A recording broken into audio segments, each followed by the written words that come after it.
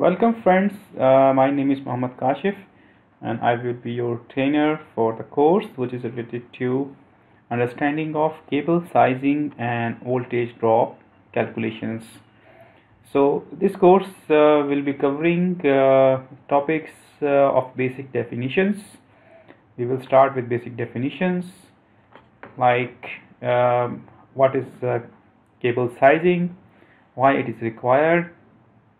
Basically, whatever appliance, electrical appliance or load you connect with a source to a transformer or to the supply board, always there is a question that which size of cable we should choose. And this is really a good example. In this course, we will cover that how it is selected, that what should be the cable size, and this will be a really useful course. So in this course we will go through the understanding of basic terminologies first. This is for those who has very little background knowledge about the electrical cable sizing. So we'll discuss continuous current carrying capacity, which is called as ampacity, and how continuous current capacity is calculated for any electrical item. Then we will study the short circuit capacity. So each electrical wire that we see in our system has two ratings. One is continuous current capacity and another one is short circuit capacity. Then we will study why short circuit capacity changes. So it's really interesting that we know that how it's changing in the system. So if, for example, if number of sources are increases, the short circuit capacity will also short circuit level will also increase. So we will discuss the voltage drop basic concepts, how to calculate the voltage drop, and then we will discuss the basic concept of phase to phase and phase to ground voltages. So in this course we will cover the correction factor K, and what is basically temperature correction factor in air, K1. Then another factor is ground temperature correction factor K2. Another factor is thermal resistance correction factor K4, soil correction factor K4, then cable depth factor K5, and then cable distance correction factor K6, and then K7. So rating of the cable is not simply defined by amperes, but it's also important that where you are putting the cables. You're putting this cable under the ground, the cable rating will goes down, and if you put this cable in air, the rating will increase. Similarly, if you bunch different number of course of cable together, the rating again it will be affected. So at the end if, for example, you are putting some cable under the soil where the soil temperature is normally high, like in warmer areas, for example in Africa where temperature is reaching to 48 to 50 degrees centigrades. So in these areas, in the same cable which is, for example, used in Antarctica, in icy area, we put the cable under ice, it will carry more current. And if you put the same cable in Africa, in deserts where temperature is reading 50 degrees centigrade, you cannot pass the same value of current through the cable. So we have to consider all these factors when we are deciding that what is actual rating of the cable depending upon the environment. So these are all the factors that we will discuss. Then we will see the cross section area. So cross section if increases, the current also capacity also increases.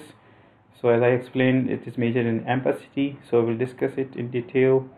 Then we'll discuss some important topics like American wire gauge systems, because cross section area is measured in American wire system, AWG, millimeters, centimeters, or sometimes in MCM.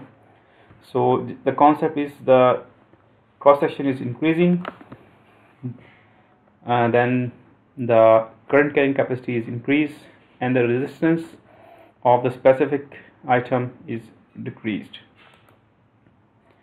So similarly, we will also go through some charts which are defining copper conductor, conductors ratings, and we will discuss this also in detail.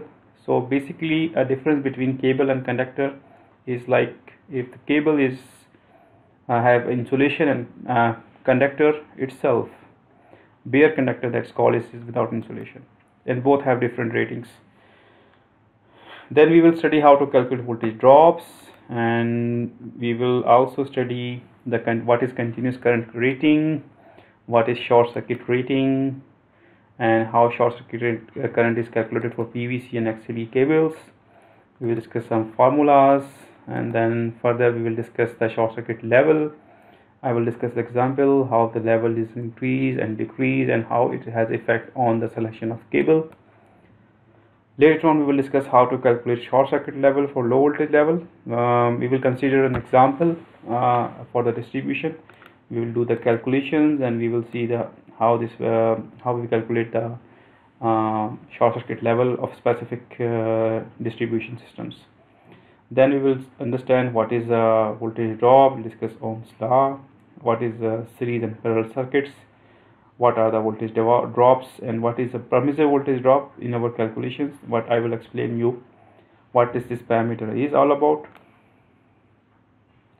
Then I have some notes, though in this we will cover the theoretical parts, so I will cover some notes related to calculations, and there is one Lie-Grand power guide, so that we will be studying. So let's see. So this is the notes that we going to study in depth, like cable sizing calculation, methodology, construction, installation conditions, base current rating, and further you can also download this for your self-study installation method. Different methods you can install the conductor in different shapes. So if you install the conductor in different shape, it has a different effect, and the rating ultimately will be get affected. I will discuss all type of formulas, and this will be really helpful, so you can download it and you can even study with me these things. Then we will go briefly on, I will show you briefly how sizing calculations are conducted. So this is manual from Lie-Grand. So we will study this manual briefly. We will discuss overloads, short circuits, calculation principle of installations, protection against overloads, and then you can also study characteristics of conductors, different wiring system installation methods, groups of circuits, ambient temperature, risk of explosion, parallel conductors, global correction factors, cross section of neutral conductor, devices of protection against overloads. There are different type of devices which can be used. Then we can go through checking voltage drops, protection against short circuits, what is the breaking capacity, what is making capacity, checking the thermal stresses permitted by conductors. Whenever there is a short circuit, there are two stresses on the conductor. One is electrical, one is thermal stress. Because of high current it will be heat up, and another stress is mechanical stress, because there will be huge electromagnetic field and it will put a huge stress on the conductor. So if the conductor has any weak joint or weak point, it can break on these forces. Then we will study protection against direct indirect current, TN system briefly, TN system breaking time, fault current, maximum protected length. Further we will check the maximum protected line length, solutions when tripping conditions are not met. So sometimes the fault level is very low. In case of for example high impedance ground faults. So ground faults, we will see what we can do. Then we have estimation of short circuit and calculation examples. Then we have conductors, selection and use of cables and conductors, cable cross identification, wiring assemblies. So we will go through this very briefly, and rest you can do examples. It has very good examples that you can do yourself, and this is basically the software Excel Pro 2 calculations. And now I check on the internet, they have also Excel Pro 3 and 4, but Excel Pro 2 is available free of cost. You can download this and you can use it for your calculations.